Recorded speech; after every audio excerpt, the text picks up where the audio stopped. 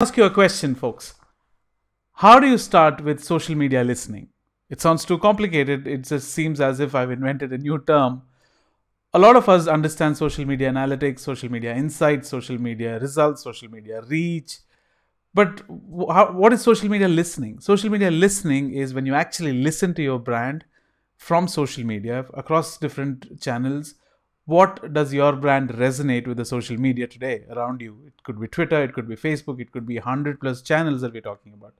Now, how do you get a general perception of your brand, a general overview of your brand, a general sentiment of your brand across people, a general reach across the board, where as far as your brand is concerned, in the last 1 hour, last 12 hours, last 15 hours, last one day, last week, last month, etc.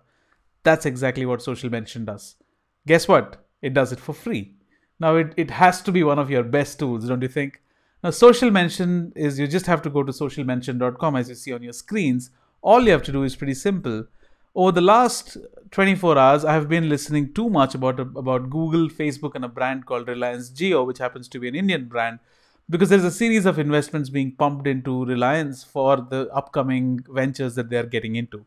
So let's actually see what's the sentiment of Reliance as a brand in the last 24 hours. Let's see what happens. So let's say if I search for Reliance and I say search, it just searches and takes me to a screen where there's a lot of data available. Okay, now there are stats, or there are posts from 4 minutes ago. Now this is from Reddit. Now there are stats from 24 minutes ago, and it will take you to stats which are as old as a year maybe. So you filter it out from here. I just want to look at what's happening since the last day, which is 24 hours. And you can sort it by date, or you can sort it by source based on whichever platforms that you want to look at. Now, fine, this is interesting. Agreed. I really understand. I'm very curious about what's happening. Okay, I know who is posting about this brand. What are they saying? What platform they're on to? If I really like something, if I really like a post and I want to interact with the post, I can go here and talk about it. Plus, it also gives you some kind of content ideas, especially if you're a content writer, because you know what brands resonates more, what people are feeling about it. Wait, how do I know how feeling? How do I know how people are feeling about it again? Now there has to be something there, right? So if you pay close attention, you will understand that there are certain metrics that we have ignored very comfortably towards your left hand side. So let's look at that. We were engrossed in the posts that we were able to see, but we completely ignored what we saw on the left hand side. Now on the left hand side, there is a grid which talks about strength, sentiment, passion, and reach. Now what does this mean? Strength means the number of times your brand has been mentioned, or any keyword that you have put in got mentioned, divided by the total number of times it is possible to mention a particular brand. That percentage gives you the strength. For example, if a brand called Reliance is, let's say, eligible to get 1,000 discussions mentions in the social media. Now, if this brand got mentioned 20 times, so 20 by 1,000 into 100 becomes my strength.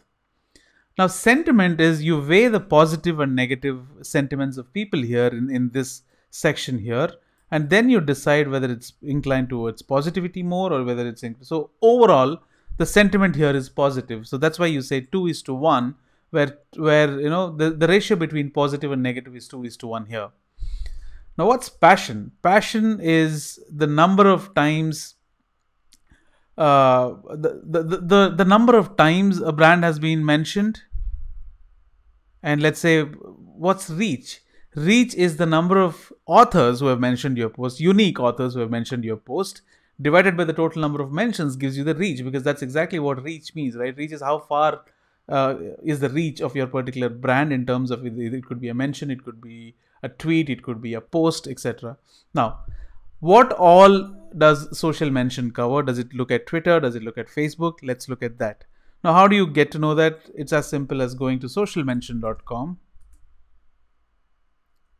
Let's say socialmention.com.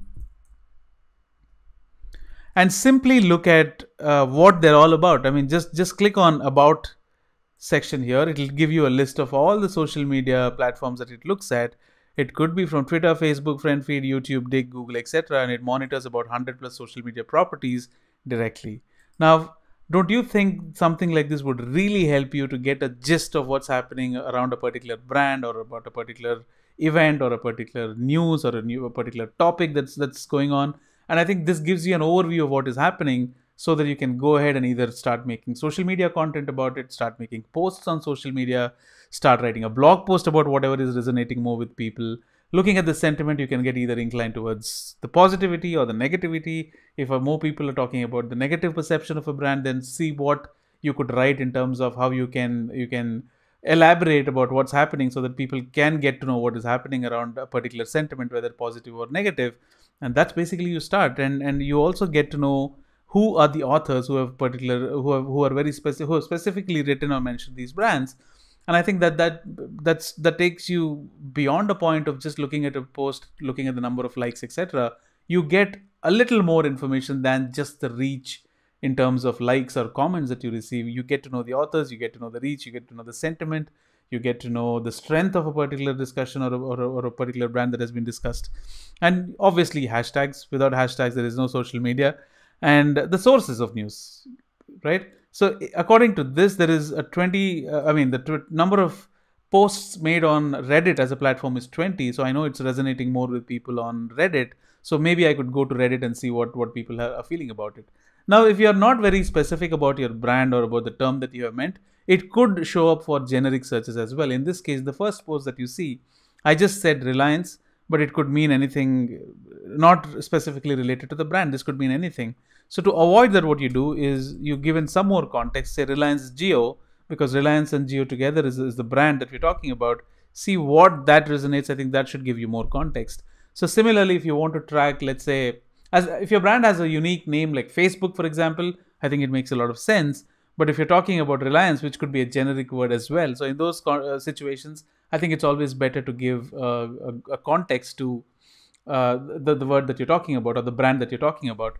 Now, the first thing that came to my mind, I really liked this headline, which says Mukesh Ambani's 2019 AGM speech earned him about 5.6 lakh crore reward in terms of investments that they're talking about by Facebook and Google. I think, see, this is a Reddit post, right? I think I could make this into an article. I don't have to copy, but I can rewrite the whole article. But I like the theme, the way this is presented in terms of how the speech that he gave in 2019 earned him a 5.6 lakh crore reward. I think that's an interesting take on it, I feel. So not just that, your creativity can decide how ahead you want to take it. And I feel creativity knows no bounds. Hope you enjoy this tool. Until next time, this is Casey signing off. Cheers, guys.